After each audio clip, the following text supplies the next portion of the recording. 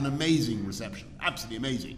I felt a bit like Sachin Tendulkar, and my face was about as ubiquitous everywhere as Amitabh Bachchan. I was everywhere to be seen, and it was fantastic. Now, this morning we've had wonderful talks, and I think that they have strengthened our relationship in every way.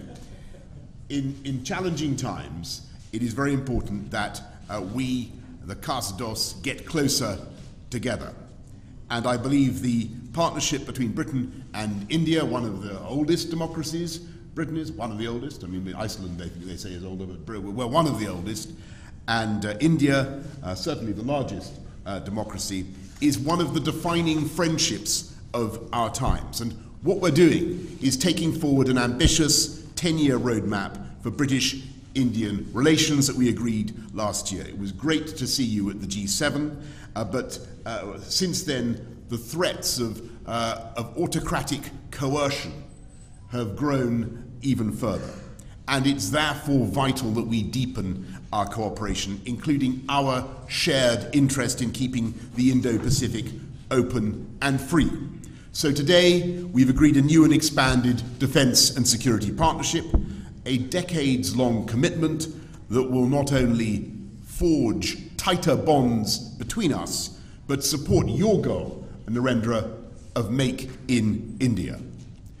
The UK is creating an India-specific open general export licence, reducing bureaucracy and slashing delivery times for defence procurement.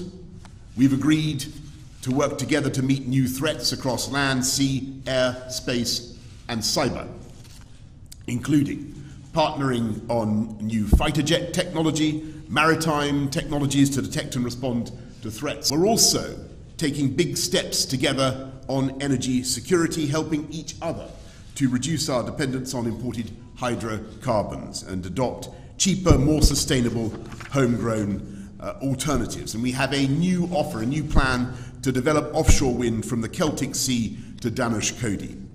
And as the next round of talks begins here next week, we're telling our negotiators, get it done by Diwali in October.